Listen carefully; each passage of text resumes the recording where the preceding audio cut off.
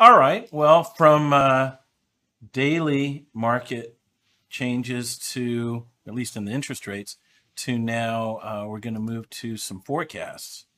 Let me grab that. Let's see Right. here. And those talk about rates and how it's affecting affordability. Mm-hmm. To quickly summarize, we're going to look at two. One's kind of short. One's from Zillow. Another one is from Moody's article that you had pulled up. And if we listen to that audio on Yahoo Finance, that's where we go with it. The funny thing about that is that one is pointing one way, the other one's pointing the other way, and then at the end, he says, "Yeah, but it's a tough time to be a seller and to be a buyer. It's just a bad housing market," whatever that means.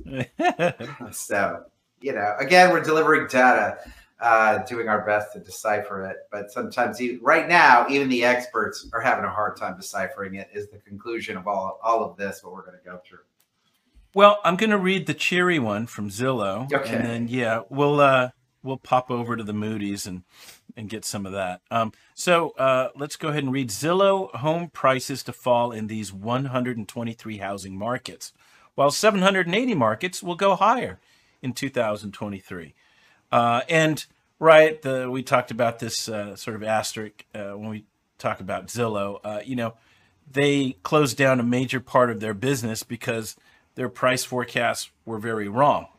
So, but they do have a lot of data, as you said, Darren. And let's take it for what it is. This comes from Fortune.com. This summer, the U.S. housing market entered into a sharp slowdown that only intensified last month.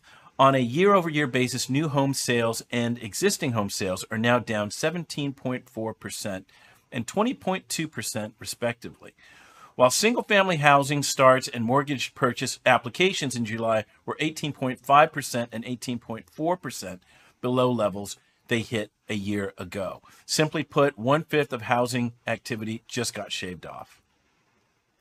The sharp contradiction in the U.S. housing market, something both the National Association of Realtors and the National Association of Home Builders are calling a housing recession, has economists rethinking their 2023 housing forecasts. On Thursday, Zillow became the first real estate firm to use the sour July housing data to readjust its outlook.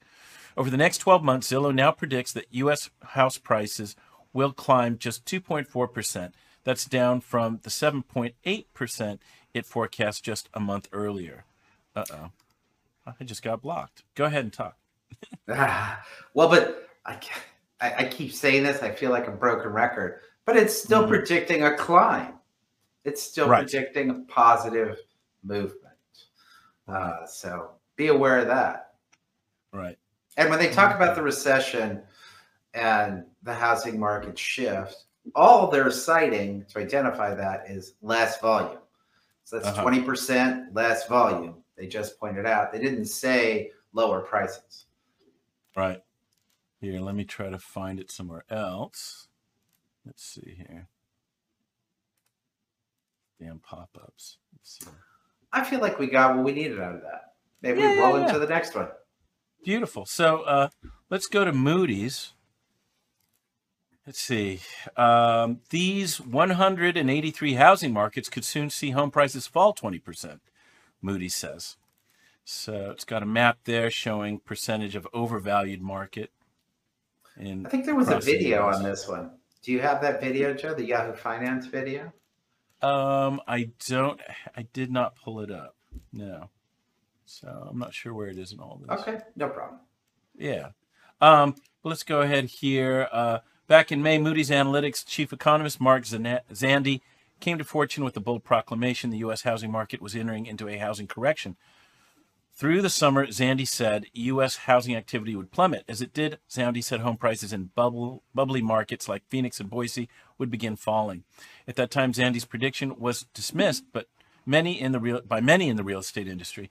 Housing bulls thought that tight supply and favorable millennial first-time homebuyer demographics would continue to propel the pandemic housing boom forward, despite spiked mortgage rates. They were wrong, and Zandi was right. This summer, housing activity contracted sharply across the board, while bubbly markets like Boise and Las Vegas have already started to see price cuts. This week, Zandy let Fortune know that Moody's Analytics was downgrading its initial forecast. Over the coming year, Zandy now predicts U.S. house prices will shift somewhere between 0 to -5%. Heading into June, Moody's Analytics expects U.S. housing prices to remain unchanged over the coming year. That baseline forecast assumes the U.S. won't enter into a recession. If a recession hits, Moody's Analytics now predicts U.S. house prices will fall between -5% to -10%. That's up from June, when Zandy told Fortune that a recession would see U.S. house prices fall by less than -5%. Let's see. So let's keep going here towards the end. This is a really good article. Let's see. All right. So Moody's Analytics isn't alone. There's a growing chorus of research firms that are forecasting home prices will soon fall nationally. That includes John Burns Real Estate Consulting, Capital Economics, Pantheon Macroeconomics, Zelman and Associates, and Zonda. Economist Robert Shiller, who predicted the 2008 housing crash, thinks a greater than -10% home price drop could be in the cards. Meanwhile, Fitch Ratings says there's a scenario where U.S. home prices fall by -10% to -15%. Not every forecaster has turned bearish. Over the coming year, the Mortgage Bankers Association, Fannie Mae, Freddie Mac, CoreLogic, and Zillow all predict a low single-digit rise in home prices. It's pretty straightforward. As long as mortgage rates remain elevated, housing transactions, home sales, will remain sluggish. Home prices are a different story. While home builders and investors might be more inclined to cut prices, average Joe sellers will resist doing so. There's an emotional element. Sellers don't want to give up on the number in their head. Not to mention, a solid job market means sellers aren't desperate. All of that seller hesitancy, coupled with uncertainty surrounding inflation and the broader economy, explains why so many forecasters remain split on the trajectory for home prices. And that's kind of our point here, right? We're all split on the future. Right. And I can't tell you, I would venture to say at least 50%, 1 out of 2, maybe more of the people that we start working with in maybe the past 6 months, I characterize it. That's funny. I didn't pick that up the first time. The first thing they say to us, well, I'm not desperate. I'm not in a hurry. I'm patient. That's like we're hearing that consistently. And that is the lingo, both from buyers and sellers. And that's why we're kind of in this neutral. Nobody feels desperate. Nobody has to make a move. People, and maybe investors do if they have money tied up or if they're paying and, on a vacant property. But if we're talking traditional buy and sell, everybody's like, all right, well, I have my standards and I'm going to wait until I find and I hit those standards, man. Yeah. That's a very good characteristic of the market. That sense. Yeah. At the end there. Yeah. Cool. Well, right. Yeah. We were just talking to some new clients and they've got 6 months at a nice Airbnb out in Marina del Rey. And they're holding on to their cash from another sale. And no rush. Oh, in all sincerity, I love it. Of course, you think, as an agent, great, you're desperate, you're going to buy something, let's go get this thing in escrow. It's a much more pleasant transaction to navigate it with, both feet on the ground, paying attention to what's going on. I mean, you got to move fast. There are elements of competition that make you make quick decisions. Right. So, and we were talking about this the other day with another client, and that is that those who are coming in early and really absorbing the data, absorbing market conditions, getting an understanding, a really good understanding, right, are in a great position because they're not desperate, but they are ready to move quickly because they've created comfort in the market. They understand it, so they can move quick when the time is right, and they're inspired to do so. Well, that's the thing, right? There's a lot of good news for buyers, even though interest rates are up.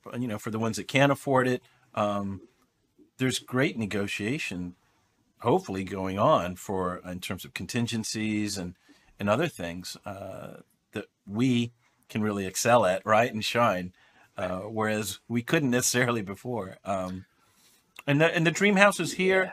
The inventory is growing, and yeah, it is good news for buyers. I think for sellers, the harder part is just is becoming, and we're dealing with this, reconditioning a seller in that, you know, it's the house might not be sold a week or two. You can stay strong and still expect to get your price because that's holding up, but it doesn't mean it's going to happen like instantly. And for that certainly, matter, even we have to be reconditioned as agents for that. Yeah. Well, I told you I was reading a story, and yeah, you know, definitely days on market has gotten longer, and it's continuing. So yeah, we all need to be patient. Yeah. And again, as you just said a moment ago, those that really pay attention, that really care, that are committed, that have good follow through, will shine.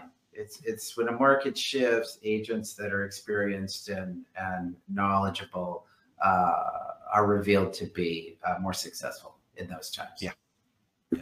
Well, good news.